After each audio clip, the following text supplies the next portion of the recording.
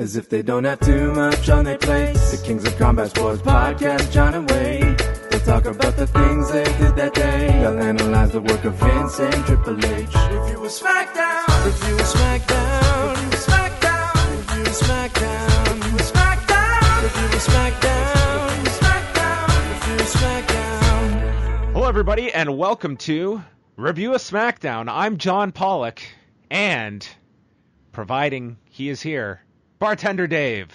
Hooray! I'm here. I promise you that I am Yes. fully awake. Happy to be joined by my favorite bartender in the world.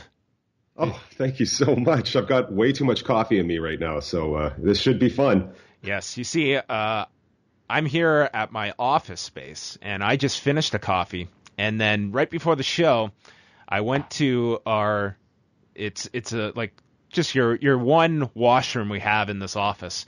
And once a day, the people come and clean the washroom, and that's the sign of death I saw. So for this whole episode, you can envision that I am going to need to pee at some point, but we'll have to wait till after this show. So just cross-legged and bouncing up and down like the kids do. Well, we'll see how this goes. How have you been, Dave? How was the long weekend? How was Labor Day? Are the children at school now? Well, as Pete the Cat once said, and I'm sure you being a new father, you'll get to know these books. The birds are singing, the sky is bright, the sun is shining, and I'm feeling all right. The kids are back to school. It was a long summer, and I have never been so lonely as I am right now. Well, Dave, that's why I'm here. I'm here to get you through that the post-summer blues, I guess. Yeah, can you please make this a long show? Because I really am lonely. I said God bless you to my cat when he sneezed today. That's where I am right now. That's a wonderful thing to have that relationship with your cat. What's your cat's name? Juicebox. Juicebox. Wow. Yeah, when we were given the cat, my mother-in-law got it for our firstborn, Dustin, when he was born, without our knowledge, of course. And I wanted nothing to do with the cat, so I tried to give him the most degrading name that I could think of, so I chose Juicebox. And I ended up loving the cat. I think he's great. Well, we're going to get into the show.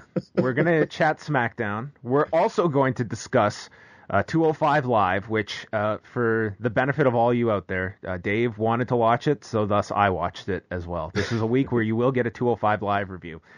Sorry about your luck. But off the top, certainly there is a lot of focus on Global Force Wrestling over the past 24 hours, so I just wanted to quickly update everyone, if they had not heard yet, that Jeff Jarrett is taking an indefinite leave from his role as Chief Creative Officer due to personal matters, which was the extent of the statement that Global Force Wrestling put out on Tuesday afternoon. And today, there's a report out from Justin Barrasso at SI.com with more news on this and what the level of commitment Anthem has to Global Force Wrestling and the money losses if they are looking at selling Global Force Wrestling. So this is kind of a story that I am working on, that I'm in the midst of, so we don't really have any concrete answers beyond this report at the moment, but I did want to update people on that. Dave, as someone on the outside just observing all of this, of what's going on with Global Force Wrestling, it does feel somewhat of just this never-ending circle that just remains in a constant state of chaos. And that has been the history of TNA, Impact, Global Force Wrestling. That has been the thread that has linked all of these various branding names together. It's chaos. Yeah, I completely agree. And like you said, I'm an outsider looking in on this, and I don't really follow the product that much. But everything that I read online and everything, it always seems that it's a constant train wreck. And like, this company should have died so many times, but they keep coming back and they keep coming back. But this one sounds like it might be. I don't want to say anything, but it doesn't look good right now from what I'm hearing. Yes, so just a quick line here from Justin Barrasso's report, and I encourage you to go read his full report at SI.com, and he's a very good reporter, stating that the GFW is hemorrhaging funds, and sources close to the situation have confirmed that Anthem is ready to withdraw itself from the wrestling industry and sell GFW. And then it goes into what the commodities are, and specifically noting the tape library. And, if there is smoke to this fire, then this could be certainly an industry-changing story based on what the future is of Global Force Wrestling. It is either going to remain under Anthem's ownership, or they are, as Justin Barrasso reports, shopping around. And who are the possible suitors that would be interested? Would there be any interest? To me, a story that got almost, I wouldn't say no attention, but very minimal attention last week, Dave, was that they quietly renewed their deal with Pop TV for 2018, which to me was the biggest potential business deal of the year for Global Force Wrestling, because with their deal up at the end of the year, we were going to see what is the appetite, because they need a stronger television outlet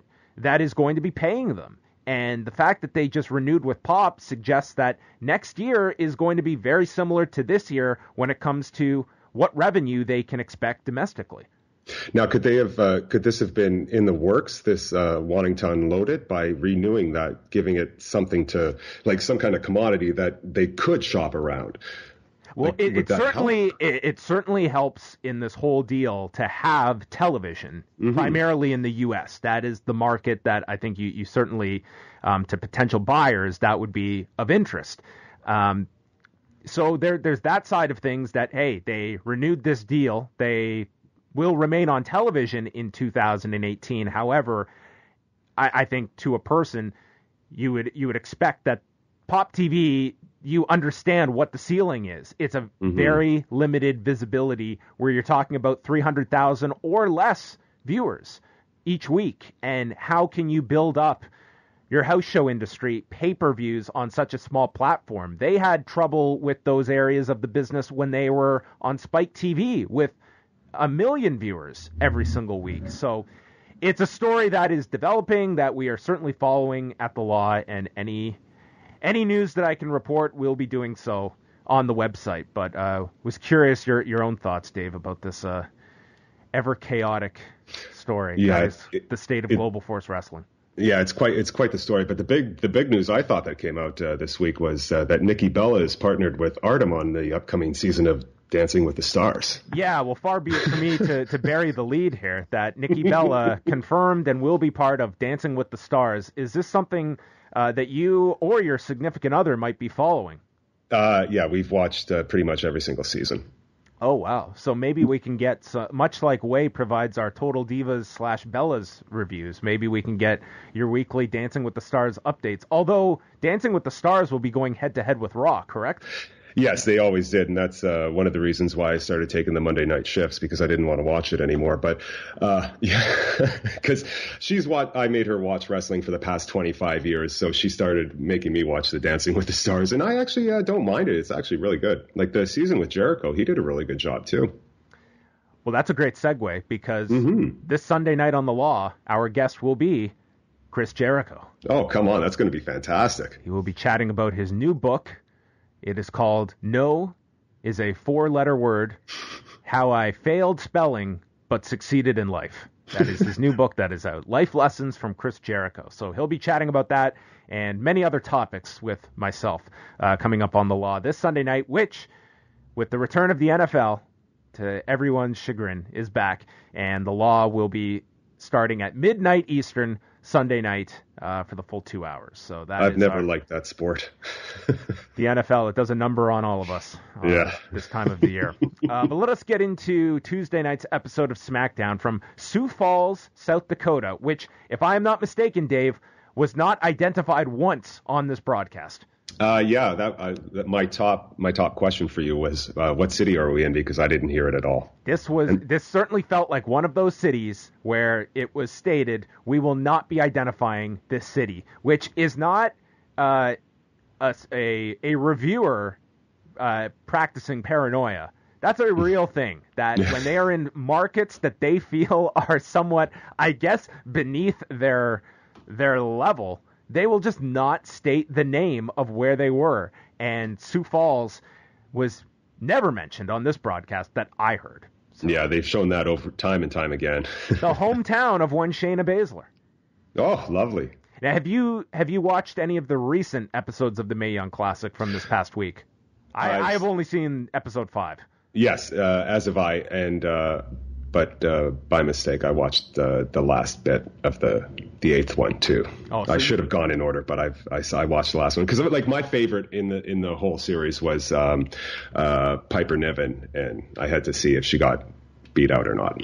So you just watched it out of order. Yes, I did. Yeah, I watched the first 4, and I thought they were fantastic. And everything that I read are that the new 4, or the last 4 released, are even better. So I can't wait to watch them fully.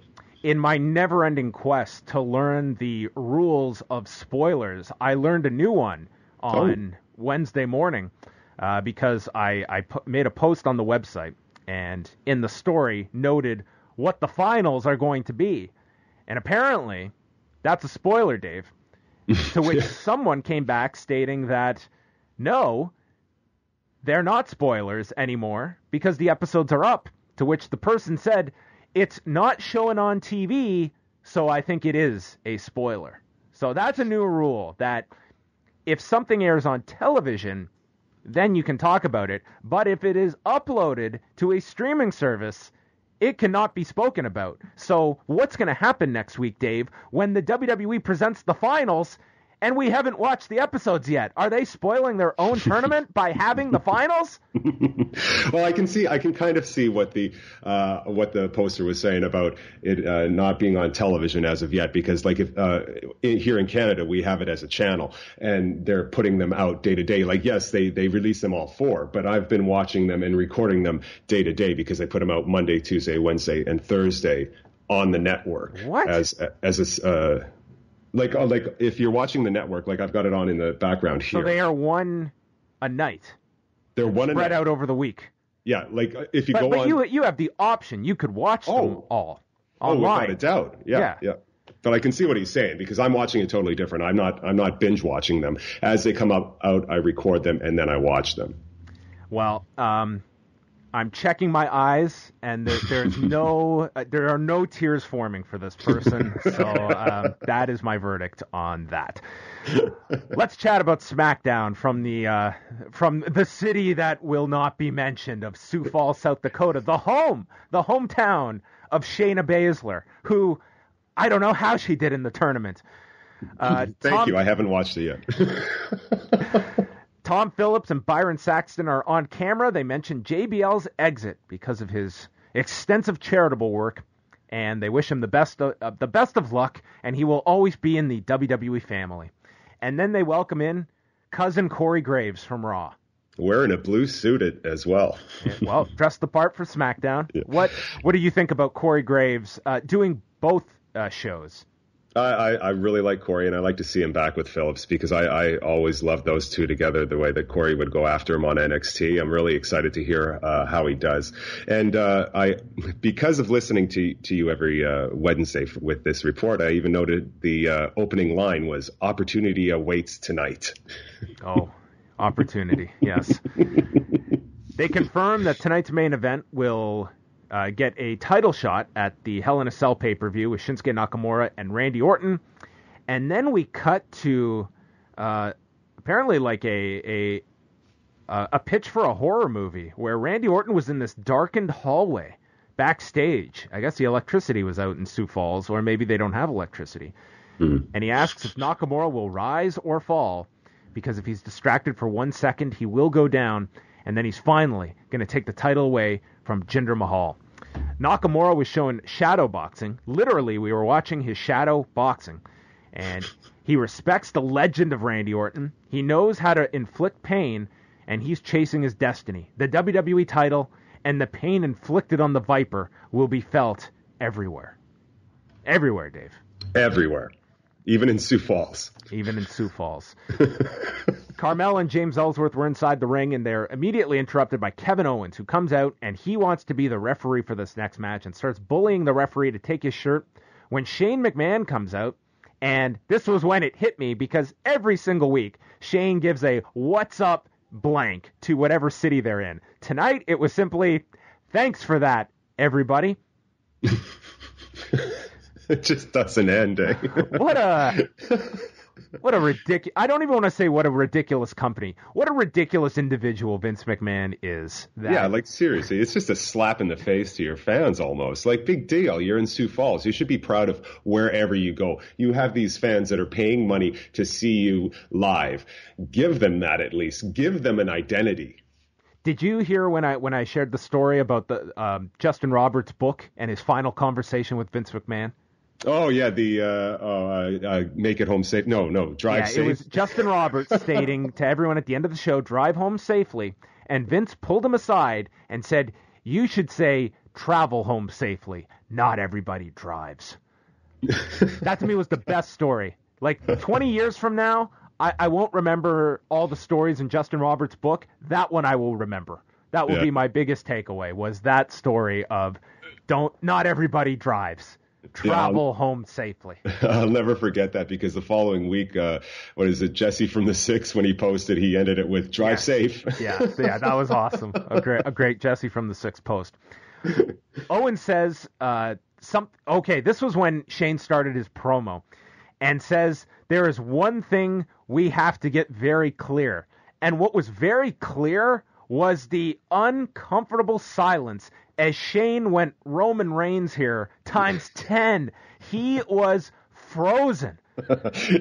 You have never seen a man panic without making any kind of facial expression. He was lost in this promo. And Owens off mic starts speaking to him to get Shane back on track. Kevin Owens was such a pro here to help out Shane and didn't just eat him alive, which the precedent had been set last week that could have been done here. But my God, did Shane just look lost here. Yeah, and they were both in front of a big sign that said Kevin Owens wears pink panties. Owens starts to blame Shane for his recent losses and knows Shane never wanted him on SmackDown, which is fine with Owens because he wants to be back on Raw. And everyone booed this. Yeah. I wonder what Corey Graves felt. Was he conflicted by this? Shane says that Hunter gave Kevin Owens the Universal title, and it doesn't work like that here on SmackDown Live, and tells Owens to blame himself for all of his shortcomings. Owens asks if Shane really needs all of this attention because his dad never gave him enough as a child. And he gets his kids to dance around for his entrance, and Shane immediately stops him and says to stop talking about my children. Owens then mocks him for jumping off the Hell in a Cell, surviving a helicopter crash, and then says his family would have been better off if he didn't survive that helicopter crash. He says your dad, your wife, and especially your two kids would be better off. And Shane snaps, and he attacks Kevin Owens, brawls over the announcer's desk as Owens is just covering up. The officials have to pull him off. Daniel Bryan is in the middle yelling at Shane. The crowd is all chanting for Shane as he is pulled off. This was a really big angle, Dave. And if you're going to do something to get the guy to snap, this was the provocation to do so, I guess. Yeah, they did a really good job. Like, even after the little flub by Shane, Owens really saved this promo, and I thought he did a good job. But I just a quick question: the helicopter crash. I don't know of this story. Oh, did you not hear about this back in I think it was July, where it was the day after SmackDown, and Shane was traveling home in, I don't know if it was a helicopter or just a small plane, but it ended up having to perform like a crash landing into the water. This just happened in, I think, July. I did not know about that. Wow. Yes. Yeah. So this did happen. This was and got a lot of local coverage, but they didn't bring it up on television, on WWE television afterwards, other than a few references, I think, by Kevin Owens kind of making fun of it, but then really hitting it home here. But that's interesting, the fact that you didn't realize that, and I wonder if there were other people in the audience that maybe didn't know the story because maybe they were not following news out of Long Island that weekend, or that week, I should say.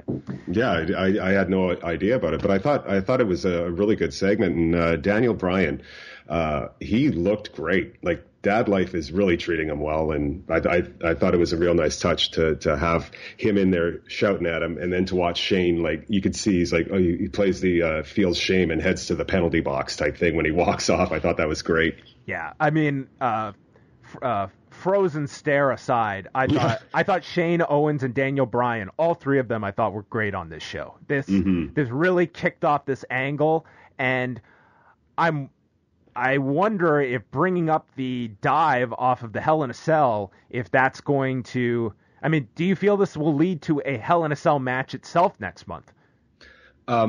If any of them does, well, I guess something's got to end up in the cell. And like you said last week about the Punjabi prison match in Jinder, you can't put him into a cell. I'd see this. Yeah, sure. Why not? Like, I don't want to see Shane go off a cell again for sure. But no, but you've kind of educated people to expect something to top that. I think that's going to be the expectation going into it, that I would personally just rather these two have a street fight and they can brawl, you can take all the shortcuts, and I think it would be an entertaining spectacle. You put them in the cell, and I think you're going to get the same as the Undertaker match, where the audience will be on their hands until they get out of the cage or get on top of the cage, and you almost have to do that.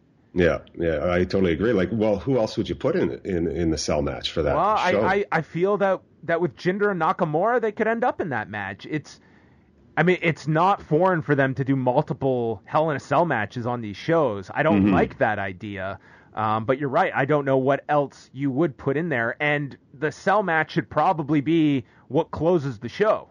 Oh, for sure. Yeah. So if not both of these, at least one of them will probably be in that Hell in a Cell, and I don't know if either of these feuds really necessitates Hell in a Cell, to be quite honest. Yeah, it's still a bit new too, like this one. You want that to be like the third in a trilogy or something like that. Owens is helped to the back, and he's backstage after the break. Bryan apologizes and says that Shane McMahon was out of line. Owens tells Bryan to enjoy his job while he has it, and Bryan says, "Yeah, I know. I'm counting down the days till this deal's up." Owens says he's so good. He's going to turn SmackDown Live into the Kevin Owens show. He's going to sue Shane, the WWE, and every McMahon member to take this show down. And Bryan wants to find another way to work this out. Owens says, "I'm going to press criminal charges myself on Shane McMahon." So they're teasing the idea that this could end up with Shane having to battle for control of the company in some ways. Which makes this the most important match whenever this happens. This almost makes it then, if this is for ownership of SmackDown, that this becomes a big match to be putting on Hell in a Cell, which seems to be their theme this month and next, of putting almost WrestleMania level stipulations and matches together on these smaller shows. Well, yeah, if you put a stipulation like that on it, it ups the ante for that match, and you almost have to throw it into the cell then and close the show with it. Would you hold this off to Survivor Series, Shane and Owens? I think they have the juice that they could wait that long. Oh, for sure, because both they're on fire right now. I really have enjoyed Shane over the past couple of months, and Owens he's untouchable. Like the reaction he gets when he comes out, it doesn't matter where he is or who he's facing. He always gets a great reaction. He's always great in the ring, and just a joy to watch. So I'm looking forward to this. But yeah, you could easily hold it over till Survivor Series if you'd wanted to. Carmella is back for her already scheduled match with Natalya. They plug next week Natalya defending her title against Naomi in what they are promoting as Sin City SmackDown in Las Vegas. We'll get more into that in the matches they've announced for next week. The match begins. There was this extended tilt-a-whirl head scissors by Carmella. The two traded slaps, went through a commercial break. Naomi is watching backstage. Carmella lands a super kick from the corner, and then Ellsworth tosses the briefcase in with the idea that Natalya is vulnerable and Carmella could just cash it in now.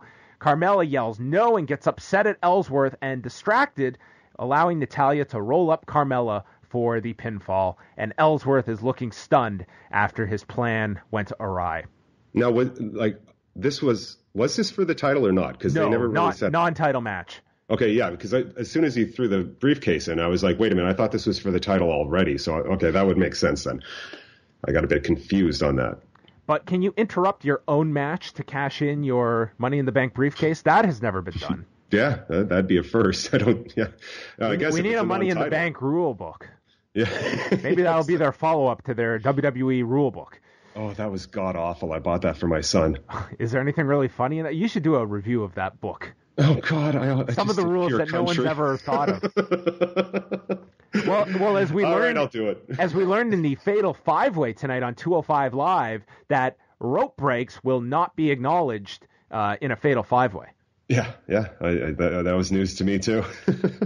Carmella is upset on the microphone. She knows James Ellsworth is sorry, and he's the sorriest excuse for a human being I have ever met. In fact, you're not even human. Calls James a genetic defect and asks how he is still employed. He's a charity case. His mother should have given him away at birth, and says they are through, and she leaves with her briefcase. So we were going for the jugular in our promos from our heels on SmackDown on Tuesday. Yeah, for sure. My wife got really excited to see Carmella dump James because she hates him, and I think it's a mistake to get rid of him. I think they work really well together, and James Ellsworth is great as a heel manager. Like he's just, I really, really like watching him. Well, stay tuned. I don't know how many stay tuned for this one. Dolph Ziggler comes out. He says that the audience has no appreciation for what he can do. He's the greatest performer in WWE history, he says. But the people would just prefer some, quote, dumb gimmick. So the lights go out, and he returns with John Cena's music playing and coming out with a John Cena hat and mocking Cena's entrance. The audience boos. He says, well, maybe you want some nostalgia. So he goes back. And he returns with Randy Savage's music alongside a valet and a robe. Didn't get into that one. Nope. So he went back. The lights went out. He returned as Naomi and asks if this is what it's come to. A weak slide onto the knees where the man looked like he was about to tumble down. Talks about how it's just come down to hand gestures and costumes. No one can do what I do in the ring, and no one gives a damn about the fans. And says that the fans make him sick, and he walks to the back. And Corey Graves summarized the previous 5 minutes by calling this, quote, disappointing. Yes, without a doubt. This whole segment made me miss Vicky Guerrero. It's the best thing he ever had was Vicky Guerrero. And I'm not a Dolph Ziggler fan. I never have been. I've always thought that he tries way too hard with everything. Like in ring, you always see him screw things up because you can see he's trying too hard. It's just, it feels like it doesn't come natural to him. And he just seems to be re-debuting over and over again as himself. Like strip him down and give him Nick Nemeth as a character. Like, just do something, because it's not working, and it never has for me. His title runs were unbelievable to me. Yeah, I look at you break down this Dolph Ziggler character. I think that there was, especially over time, there was a lot of potential there. There was a lot that could work. Yep. But you put it all together, he's been through so many of these 1 month pushes that are just immediately ignored afterwards. And he's done this so many times. And you're right. He's got two gears when it comes to his promos. It's either the joking Dolph Ziggler that doesn't take it seriously, or it's the ultra over the top passionate Dolph Ziggler promo that I'm just going to say things like this and to put emphasis on every single thing because this is my last chance. And true story. It's the boy who cried wolf here in Dolph Ziggler. And I don't know. With him, I think he could very well use a departure and have a revival, much like Cody Rhodes did from leaving the company. And he is young enough that I think he could come back down the road. But, hey, he is a prime candidate when you look at this roster where the independent scene is not the scary environment that I think it was even 2 years ago to some guys to leave the WWE for the great unknown. I think there's a lot of reasons for guys to look elsewhere, that whatever you are giving up, you are likely to receive tenfold in your happiness. And Dolph would be one of those guys I would be looking at, that whenever your deal is due, I would certainly be kicking the tires at alternative avenues. Oh, I was about to say the exact same thing. He'd be number one on my list to leave and try to reinvent himself, because he seems like you don't grow without struggle in your life. And it seems like he's just been, just helicoptered too long, just coddled. He needs something, and it's boring. It's boring. And I think you're right. He would be fantastic on the Indies, New Japan, wherever. Just go there, do it. Come back later on with. And he's also one guy that I think he would benefit from the fact he does not own his name, because I've always hated that name, Dolph Ziggler. I think he could. Everything about that name, to me, it would be a positive for him to drop it and become something completely different. I would not want to be Dolph Ziggler if I even had the rights to use that name outside WWE. I totally agree with you. And even right from when he was debuting and walking around the backstage, shaking people's hands, I'm Dolph Ziggler. Right off the bat, you're like, oh, come on, man. That's not your real name. I don't buy this for a second. It's not even a good character name. Sorry, I don't like him. Aiden English is in the ring singing and is instantly cut off by Sami Zayn. So they had a match, barely. Mm-hmm. Zayn hit a tilt-a-whirl head scissors, landed a clothesline, and then missed with a top rope crossbody, and English capitalized with a Maestral Cradle for the win in all of 64 seconds. Sami Zayn.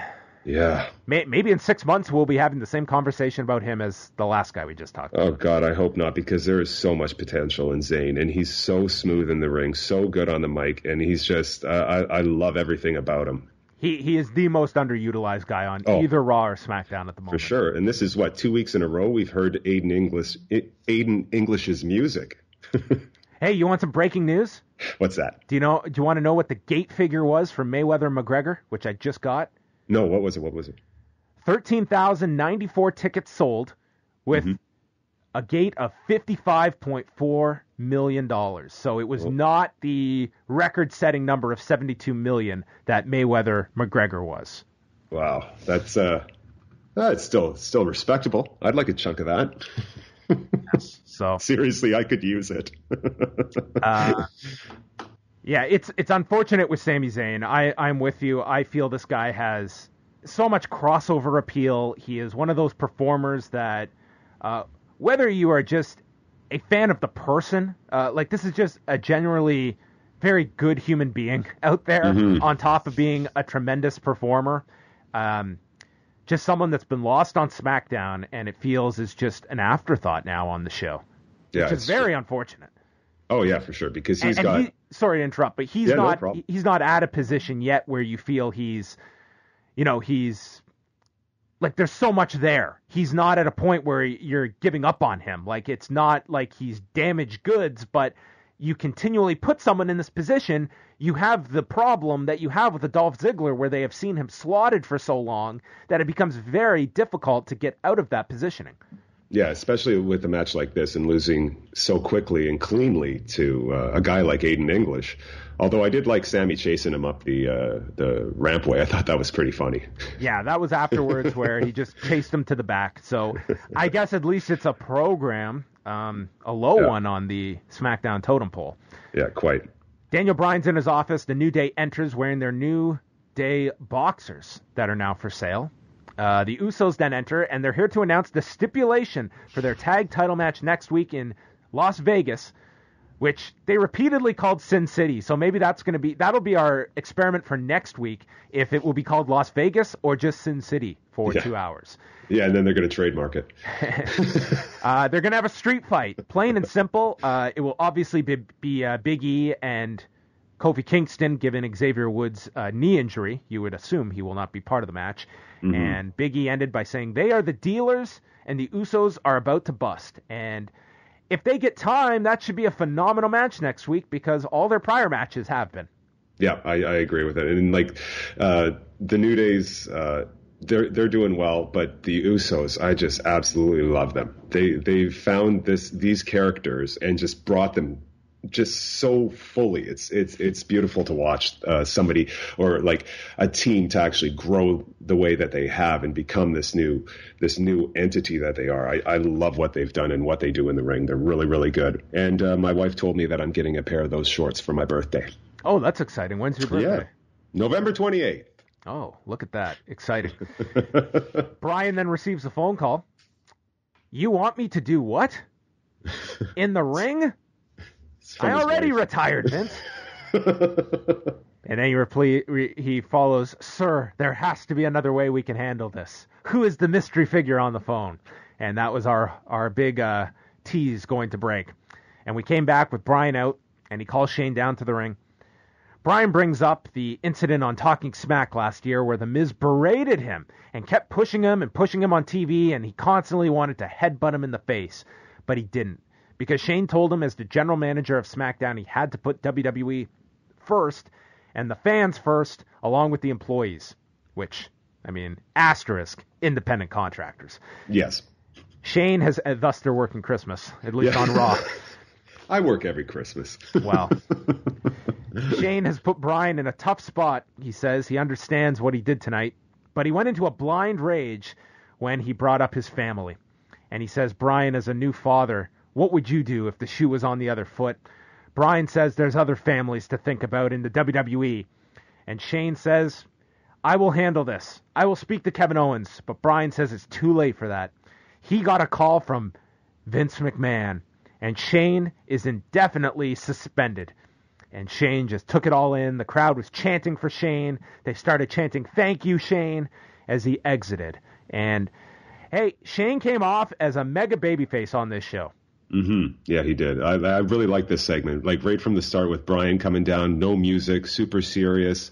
And that's a great point. The fact Shane just came out without music. I didn't even notice that. Yeah, and it was just, I thought it was really good. And my favorite thing was Shane just owning up and taking full responsibility, because people don't do that in life anymore. I thought it was great for his character. Like you said, a mega baby face, and I thought it came off really well.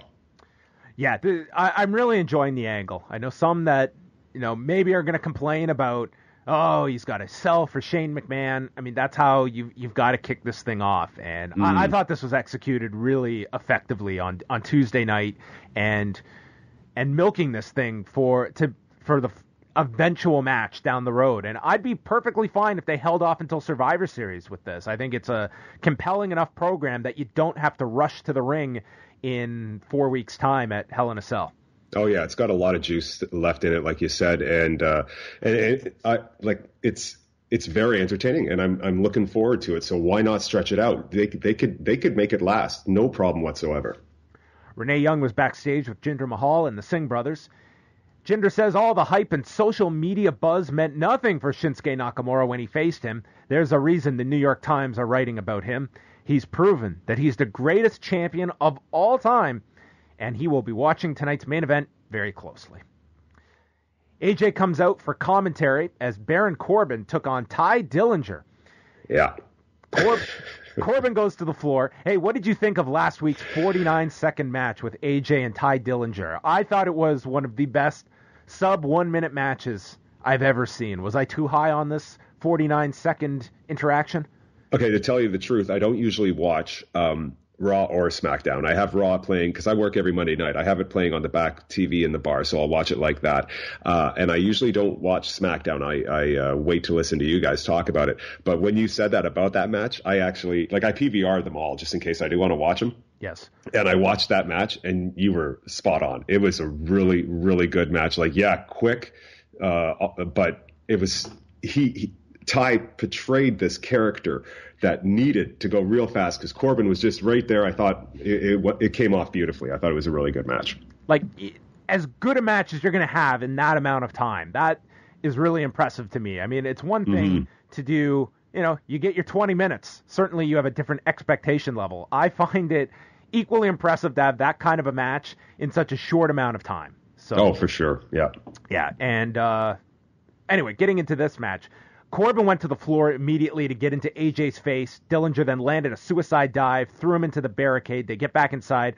Corbin swung around the post, nailed him with this clothesline. He took over, and Dillinger comes back later with stomps in the corner, set him up for the tiebreaker, which Corbin blocked, and then kicked Dillinger to the floor, sent him into the barricade, and the referee gets in between them, and Corbin strikes him in the throat, which puts Dillinger he's leaned over as he then gets knocked into the LED post, and Baron follows with the end of days to get the win.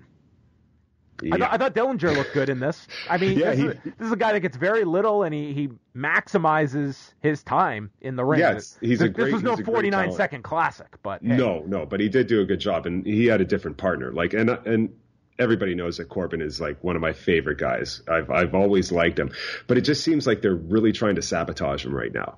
Like, even from the changing of his music was awesome. And like even the Titantron that they had with the buildings falling, the destruction, I thought it was great. Now they've got this generic crap for him, and I ate a lot of crow when Corbin lost his briefcase, but they've just lost faith in him or something. It just seems really, really odd. It seems that though, it's not like they've dropped him cold. I mean, he's still in a program with a prominent star in AJ Styles. But you can't argue that there was any positive that came out of the briefcase loss. I mean, that did nothing for anybody. It didn't help Jinder in any way. To me, it didn't help the match with Cena. It did nothing. All it was let's get rid of this toy. That was it. It was just hey, we're not going to do anything with this. Let's get rid of it.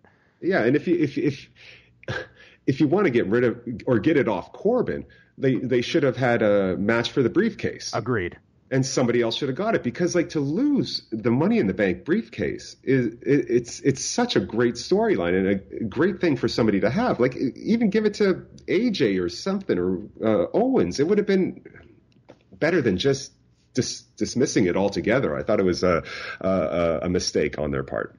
Yeah, I almost would have loved the idea of Cena winning it right before he leaves, and you could even have him get detoured. He goes to Raw, and he doesn't even bring out the briefcase. And that can be setting up his WrestleMania angle when he returns to SmackDown, and we've all forgotten that this guy's got the SmackDown briefcase that he hasn't even been carrying around on Raw or when he takes off. Anything. It's like there was no gun to your head, because this thing is good until June. Like, you can come up with an idea for something that has a material benefit for some performer on your roster if it's not going to be Baron. Yeah, that Cena idea would have been beautiful. That'd be great. Just anything. I mean, you're going to have a title match at some point. Utilize the briefcase for it. Mm-hmm. Styles met with Dillinger backstage and says it was a good fight last week, and tonight Corbin used cheap shots to beat him, because that's what he is, a cheap shot artist. And says next week the U.S. title open challenge is only open to Ty Dillinger, which would be the exact definition of a closed challenge. Would it not, Dave? Like, this is a pretty exclusive open challenge, isn't it? Open challenge. Just to you, though. Yeah, it's all you can eat. It's the vegan all you can eat. Yeah. And they agree to have a match in Sin City next week, so I'm all for this. We'll get another Styles-Dillinger match next week, which that brings us up to 3 title matches for next week, and we will see how everything is paced, because certainly I hope the tag title match gets some time. I also hope this match gets some time. Yeah, I agree, but they're really, really loading this show. Are their numbers down or something? I mean, last week they, just taking a look at recently, I mean, not awful. I mean, they typically do about 2.5 million viewers. Last week was slightly below that. I mean, it's not as though numbers have been off what they have been doing. Mm-hmm. To me, if anything, it's Raw that I would be beefing up, because next week, Monday Night Football returns, and that's giant competition as compared to what they face on Tuesday nights. But next week, certainly SmackDown is the priority show.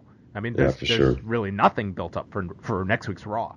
Maybe that's they're already taking it like, okay, we're going to get slaughtered on Monday, so let's make Tuesday's show that much bigger so that it brings people back into the fold. They just aired a video feature on Bobby Roode. That was his only appearance on the show, was done via video. Ellsworth is backstage. He's beside himself. Approaches Carmella. He admits he messed everything up. He is a freak. He's subhuman, and he belongs in a zoo. But he begs for another chance. He's just going to stay quiet and not get in Carmella's way. She says, from now on, they do it her way. And she brings him in and makes out with Ellsworth. and then slaps him. Some guys are into that. So what is this going to be? Is this like I don't know. I left with like this kind of like dominatrix vibe here from these two afterwards. Yeah, for sure. Maybe Vince McMahon watched one match of the Mae Young Classic, and his giant takeaway was that ponytail whip that Bianca Belair does. That's a great way to get some heat, with a whip, especially if it was to a guy. Who would I love to see get whipped by a woman? That fucking guy. That Ellsworth guy. Ugh. By the way, I have been super impressed with Bianca Belair in the Mae Young Classic. Great, I think she has been one of the best participants to come out of that tournament. I see her as having tons of potential down the road. Yeah, without a doubt. And she's got ridiculous abs too. Just insane. Yeah, I've only seen the 5th episode of the new ones, but that main event with her and Kairi Sane was perhaps my favorite match of the tournament. It was excellent. 10 minutes. Yeah. It's tremendous. I mean, you have an expectation level with Sane, but to me, Bianca Belair was just great in that match as well. Yeah, if she doesn't get signed, I'll be really surprised. I think she's a can't miss to be signed. Shinsuke Nakamura and Randy Orton was the main event, with Jinder and the Singh showing in the skybox. Orton went for the RKO almost immediately as Nakamura bolts away to the corner. Nakamura did his pose where he just leaned onto the chest of Orton, who grabs it and tries for the draping DDT, which Nakamura avoided. They went through the commercial. They're on the floor. Nakamura gets dropped onto the desk. Nakamura then came back, hit a running boot, kicked Orton in the chest repeatedly, but then on the final one, it gets caught, and then Nakamura hit an enziguri with the other foot. Orton then stopped Nakamura on top, landed this great-looking superplex where Randy got right onto the top. Nakamura kicked out of that, delivered a series of knees to the body. Orton is all dazed, sets up for the Kinshasa, and then runs at him and is hit with a power slam from Orton for a 2 count, followed that with a draping DDT. I thought these two just worked together so well with so many of their spots, and this was the best of Orton working with an opponent that could work with him very effectively. I completely agree with you. I thought this was Nakamura's best showing since he came up to the main roster. I thought it was a really good match. Yeah, he called for the RKO. Nakamura countered that into the armbar. Orton has his hands clasped, so Nakamura turned it into his Nakamura triangle, which is pretty much just a high guard. Crowd is chanting for Randy. Nakamura gets slammed out of the triangle, blocks an RKO with a backstabber, calls for the Kinshasa, and just like that, hits it with Corey giving his big call, and Nakamura pins Orton clean to get the title match at Hell in a Cell. I love the fact that there was no bullshit to the finish. This was a great match. Really strong main event. I would say 2 really great main events from Raw and SmackDown this week. Yeah, well, without a doubt, I completely agree. And like you said, there was no bullshit. And when it started, the first thing I thought was, wow, we're going to end this in a 3-way for the belt at the pay-per-view. But they did. They went through it. They had a really good, hard-hitting match. It was super smooth. The Kinshasa didn't look as good as I would have liked to, but, you can't hit it all the time perfectly. And you brought up the superplex. Like, that was just phenomenal. Like, that, it was his dad who used that as a finisher, right? Yes. Yeah, and it was just beautiful. Thought it was a great match. It looked great.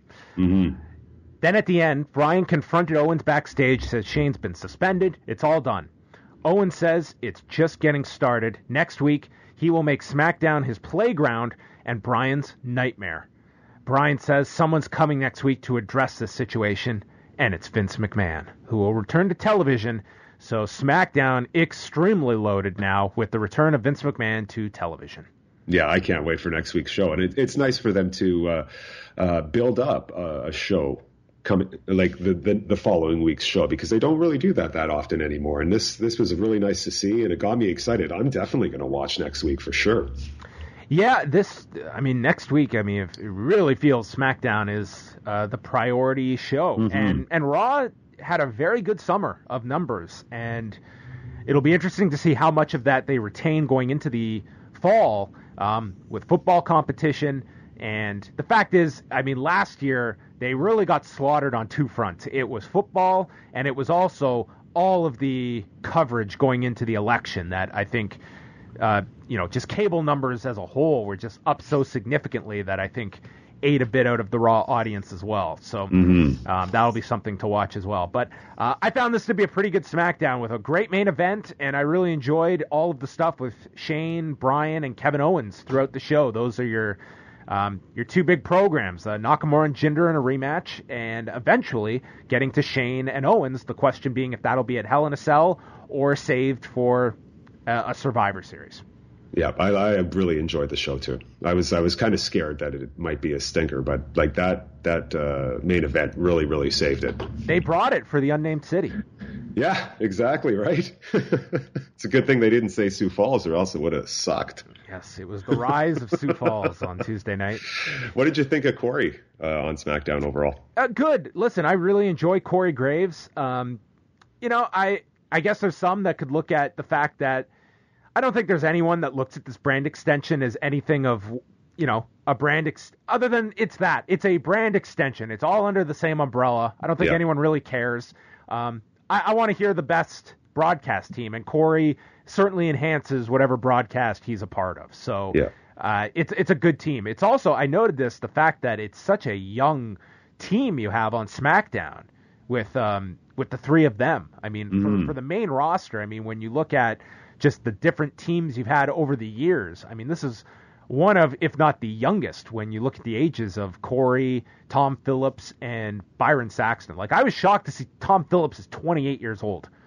Yeah, that's a lot younger than I thought he would have been. And they called NXT together too, the three of them, for a while. Yeah, exactly. So so they got the chemistry. Yeah, and it's kind of, it's cool to see that NXT team that has moved up now and is now the full team on SmackDown. So, I like the announced team. I think it's a benefit for Corey to be on that show. Now, conversely, 205 Live also got a shake-up with this because Corey Graves is no longer doing 205 Live because the man is only human. Yes. He is going to be replaced by Nigel McGuinness, who joined Vic Joseph. And they're going to be doing main event as well. They did it on Monday. And before we get into the actual show, what did you think of Vic Joseph and Nigel on Tuesday? I love Nigel McGuinness. I love his commentary. I love how his heel commentating role is. He does it so well and so like it's like a second skin for him. Like I miss him wrestling, and I love seeing him in this role. I love him on NXT, and I thought he did a really good job on 205 Live. Made it a bit more. It felt a bit more. I don't know, like bigger with him. I thought he did a really good job. But I have never. Okay, so I haven't watched 205 Live in a long time. I've never seen this Vic Joseph guy before. How long has he been on? Oh, he's been on for several months now. Oh, really? He used to do House of Hardcore when we aired it on the Fight Network. He was I'll butcher his last name, but it was like a Vic Traglianti, or I'm destroying his last name. But anyway, he called House of Hardcore before he was signed by WWE, but he's been doing it, I guess he was, like Morrow stopped, I guess in March. And I don't know if Vic Joseph started immediately afterwards or if there was a buffer where Tom Phillips was doing it with Corey. I think that's what happened. And then Vic, I would guess maybe 2 months after that. So he's probably been doing it since late spring. Yeah, because I remember Corey and Phillips doing it for sure. But this Vic Joseph guy, he's solid. He did a really good job. Yeah, he's good in the role. Yep. So we started things off with TJP and Arya Daivari, where TJP had been going around in a wheelchair with a knee injury that I figured last week was concluded was a fake injury. Yeah. And then he works his match, and the announcer, Vic is trying to ask if his knee is really hurt, and Nigel is not convinced he was faking it. So you had certain times in the match where he's selling the fake injury, and others where he was just doing his regular offense. So I don't know what the hell this story is, and what we are supposed to feel here. Yeah, well, I thought it was like pretty conclusion or solid that it was not hurt last week. This guy did a flip off the ropes like he was Shawn Michaels in '97 coming back from his quote unquote knee injury. Yeah, and he hits the ropes with that leg on it fully, and it's like, well, obviously it's not hurt. Like he was just playing a game, but I don't know, bit confusing. So it's TJP and Arya Daivari. Daivari did an insert promo calling TJP a scrawny little boy, and he's going to inflict pain, so he needs those crutches again. Then Rich Swann came out with popcorn, and he placed a chair on top of the announcer's desk and just sat there for the entire match. Yeah, I felt sorry for Nigel and Vic because those two should have been like, fuck this. Call the match, Rich. Looking down, they can't. All they can see if they put their head up is his butt, and it's just like, oh man. Daivari kicks the knee out on the turnbuckle and hits an inverted DDT for a 2 count. So this either aggravated the fake knee injury, or it didn't. Yeah. Vic says that people in the locker room think that TJP may be milking that injury, and this is where Nigel, he's not so sure.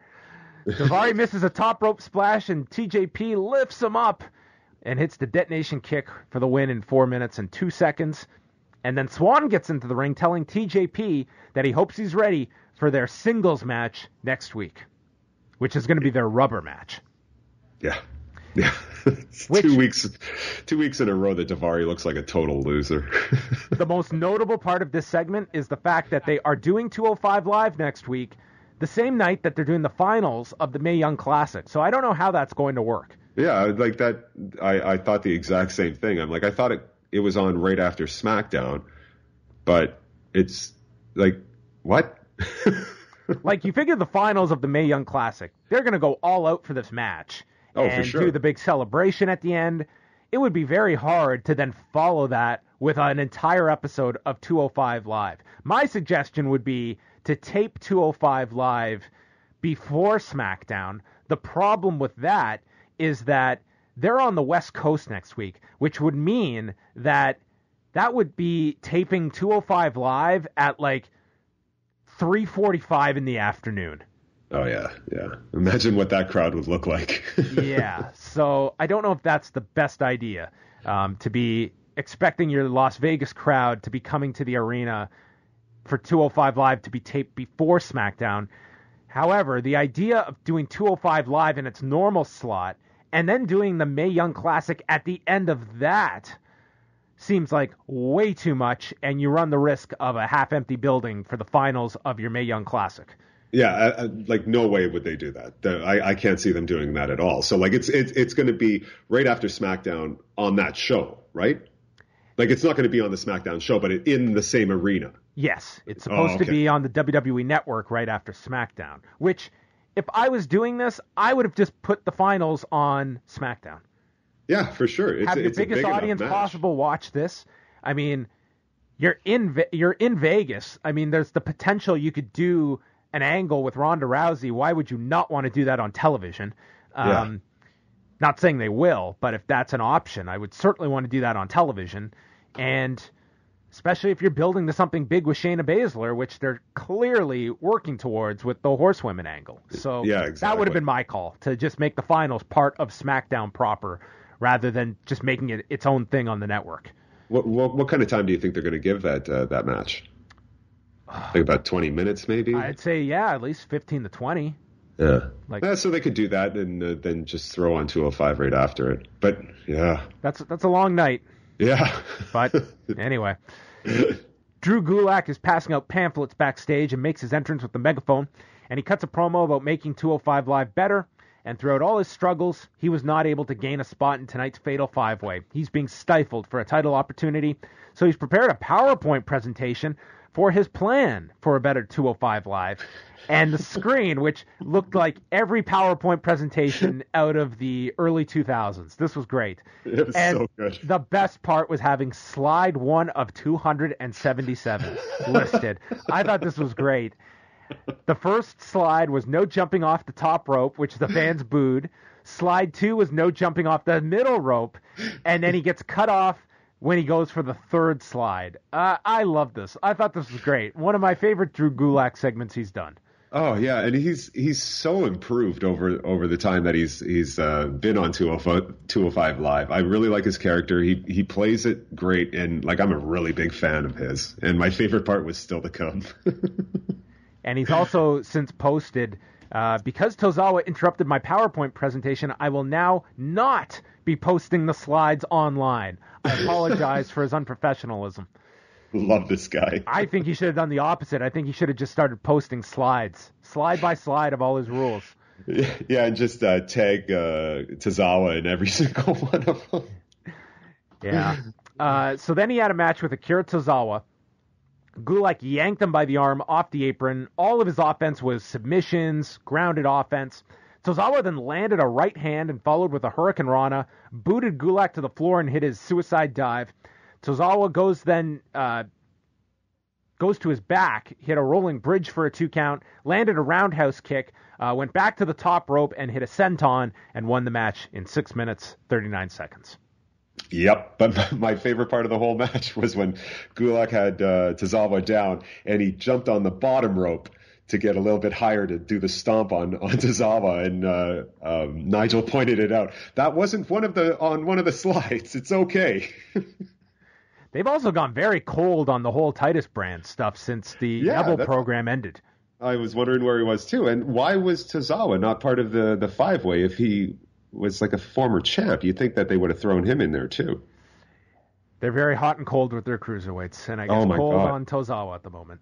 Yeah, well, he should have never won that title off of Neville. Neville he's just pure money, and I think that really hurt. It didn't help Tozawa that much at all. I don't think it helped him at all. How many times can I say at all? At all. Sorry. Oh. Dasha is with Enzo backstage, and the idea is he's going to work smarter, not harder. And his strategy has led to him being 3-0 in cruiserweight matches so far. He's got the gift of gab and jab. And yes, he didn't travel the Indies for 10 years, but all of them ended up in the same place. So who cares? Yeah. He's using his certified GPS to put 205 Live on the map. Calls Grand Metalik Nacho Libre. Ouch. And then Neville walks in. You're sure amusing, aren't you? He says 205 Live is an arena for real competitors and serious athletes. Enzo is not serious. He has no business entertaining ideas that he belongs in the same ring as him. So Enzo calls Neville Frodo. This isn't Game of Thrones, and at No Mercy, that title is going to be his. Yep. Enzo seems chemically imbalanced to me. Like, legitimately chemically imbalanced. Some of the things that comes out of his mouth and the way his eyes go dart side to side, it's just, he's a real weird dude. Well, he's literally imbalanced when he's in the ring. Yeah, like he hit every one of his catchphrases in that little 30-second promo he did there. So the main event is our fatal 5-way: Cedric Alexander, Enzo, Grand Metalik, Tony Nese, and Brian Kendrick. Enzo got to cut his usual promo at the beginning, and then he goes to the floor and lets the others fight it out. Then the ring gets cleared. It's down to Alexander and Nese catches him with a gutbuster. Goes for a dive. Enzo comes from behind with a roll-up, and Kendrick then takes Enzo off the apron, suplexes him to the floor. Nese is working over the back of Enzo, who came back and hit a tilt-a-whirl head scissors to Nese, and then fought off Nese and Kendrick, and takes a running kick to the ribs from Nese when he returns. Alexander hit this great-looking Spanish fly to Metalik. Everybody's down. Tower of Doom spot with everyone involved, minus Enzo, who of course may have killed himself taking this, with Metalik delivering the Sunset Powerbomb superplex to Nese, Alexander, and Kendrick. Neville is shown watching backstage. Enzo gets thrown over the announcer's desk. Kendrick and Nese agree to work together, but then Kendrick attacks him from behind. Metalik hit a springboard swanton to Kendrick on the floor, and then Nese took out Metalik. And then, in something I have never heard, the wonderful people of Unnamed City started chanting 205. Yeah. It was not a ton of people, but it was notable. Yeah, I thought the exact same thing. There was actually "This is awesome" chant during this match, and a "Holy shit" chant as well. That's got to be a first for 205 Live. Nese then sets up Metalik in the corner. Alexander returns, hits the lumbar check, and he pins Nese, to which I thought Alexander won the match, and then realized this is an elimination match. Then there was a handspring enziguri to Kendrick by Alexander. Metalik handspring is caught. Alexander hits another lumbar check, eliminating Metalik. Then Kendrick hits the sliced bread to Alexander, applies the captain's hook, but Cedric is able to roll back into a pinfall. Captain's hook gets reapplied in the middle of the ring, and this is where Alexander reaches the rope, but McGuinness explains that he can't break the hold because there's no disqualification. So Alexander drops Kendrick on the edge of the apron back first, and then a lumbar check inside the ring to eliminate Kendrick, and then Enzo runs from behind, rolls up Alexander while grabbing the trunks, and Enzo wins in 14:51 to face Neville at No Mercy. Yeah, I loved this match. I thought it was fantastic. I thought it was well put out or thought out, and right from the beginning, it had me hooked right from the beginning. And I thought it was probably my favorite match of the night, like including SmackDown. I thought it was so well done. I loved everybody in this. The only one I didn't like was Kendrick. I thought Kendrick looked like an idiot because I always hate when two people in an elimination match or even like a Rumble or something decide to go against each other, and then one of them stabs him in the back immediately. Why wouldn't you wait until you're the last two in the ring? It just makes you look like an idiot. But I loved the match. I thought it was great. Yeah, I've got to say, I mean, this kind of followed the Raw, SmackDown, and 205 Live all having pretty solid main events. I did enjoy Orton Nakamura more than this, but they did a really great job, and given that slot on 205 Live, they have so much more working against them that I think it's even more impressive that they got the reaction they did and worked a really strong match. It leads to a match that not dying to see. There's part of me that wants to see Neville and what he can do with Enzo, but it's hardly... I mean, Enzo is the most over guy on this show at the moment, so they're going with the hot commodity, and it would have been the wrong call to go with anyone but Enzo in this match. I mean, why cool off the hot new character on 205 Live? So it makes all the sense that, like, that's the reason he's here. It's not so much that you're getting a great match, but we've had 9 months now of trying to just put on great matches, and we've seen what the results have been. So they're doing something different.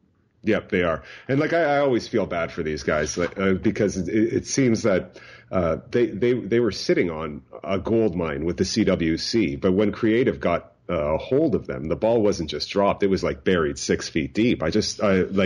This made me excited because I actually enjoyed this episode. They showed all kinds of Drew Gulak is really coming out good. And I thought it was a great match, a great show overall. All right. You ready for feedback? Yeah, I got nothing else to do today, and I'm very lonely, as I said. Well, let us... I got my glasses, too. Oh, that's exciting. First one up here. Great way for Carmella to get added heat. Not just her trashing Ellsworth, but also her in-ring conduct. Her screeching during matches would make anyone hate her, no matter how pretty she is. Amazing how Shane is so over with the crowd. I don't think it's just his propensity to jump off of stuff. Give the fans a little of what they want and don't look like a total tool. And bingo. Too bad WWE can't apply those basic principles to some of their babyface wrestlers. That's a wonderful point to make. Mm-hmm. The fact that Shane is booked as this... He's put in the role of an authority figure that sees through everyone's shit. No one gets one up on him. He stands up for himself. He doesn't take shit. And the audience respects him. And that's something you never want to make baby faces look like fools. And case in point, because it was the most recent example, Sasha Banks on Raw last week. Yeah, wow. Where she was booked to look like a fool. Completely. And you wonder why these baby face... Look at Sasha Banks. I was thinking about this morning. Of some of the situations she's put in. Look at the fact all of her title reigns that have lasted a week or two. The fact that on top of that, you had the Hell in a Cell loss in her hometown, clean. At the Iron Woman match with Charlotte, she taps out with 1 second to go and then loses in overtime. Like, why, as a 10-year-old fan, would you root for this person? Yeah, it's true. And like you said on the show, like you had Alexa Bliss telling her, hey, you're a loser. You're going to lose. I'm going to beat you. And what happened? It's just like, oh, my God, the poor girl. Anyway, goes on to say, really like Corey on commentary using his catchphrases. If only Eva Marie returned. I'd love to hear Corey yell, shut up, Tom, one more time. That was awesome. It will come. Mandy Rose maybe will be pegged for SmackDown. We go to Ronaldo. Ziggler is turning into Damian Sandow, a bad version of it, and that's all I have to say about that. Yeah, it wasn't a great reintroduction of Mr. Ziggler. Oh, God, no. Michael from Orange County. Owens' promo was great, especially when he incorporated the helicopter accident involving Shane. As always, Owens is one of the highlights of SmackDown. Looks like Ziggler's gimmick is a wrestler with a gimmick crisis. Really disappointed with his return thus far. He's been a consistently great worker, but that may be to his detriment. I feel like they will just keep him in their back pocket at all times. Main event was fresh, very entertaining, even though we knew who was winning. The RKO reversal to the armbar was very smooth. What do you see Vince's role being next week? I hope we don't get the reintroduction of Stephanie in place of Shane. Ooh. Do you see a replacement announced for Shane next week, Dave? Or, see, I feel this could eventually lead to Shane being brought back, not as a commissioner, but as a competitor for one night only to face Kevin Owens. Yeah, I agree with you on that one. I can't see them bringing in Stephanie. Why would they bring in somebody else? If it's going like they're saying that Owens is trying to get control of it, Shane is being put out. So you've still got two people that are vying for that position. So why bring in somebody else to just disregard those two? It wouldn't make sense to me. Yeah, and you know what? Neither show is crying for a Stephanie return at the moment. Oh, no. When it's needed, it'll happen, but it's not at the moment. Definitely not. We go to Improvi. Improvi? Okay. Sure. Another great episode of SmackDown, even without the appearance of Breezango. Oh, yeah, that's right. We didn't see them tonight. It's been a while since I enjoyed a match featuring Randy Orton and Nakamura since joining the SmackDown roster. Who knew two wrongs could make a right? Loved the interplay between Shano and Owens. Almost made me look forward to seeing a match between the two. Almost.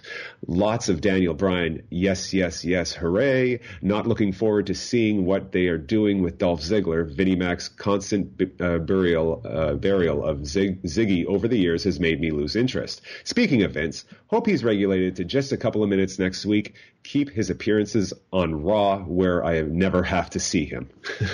Well, he will be in a big segment next week because that will probably be one of the key segments on the show.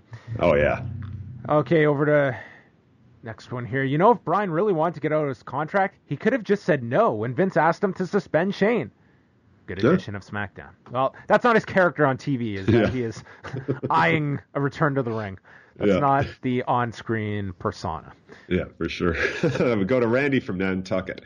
So, just finished watching this show, and personally, I love both brands right now, which may not be Pop-Pinion. Pop-Pinion? Is that a new term? I don't know. We'll have to ask. Not be popular opinion. Oh, gotcha. Yes. Okay, gotcha.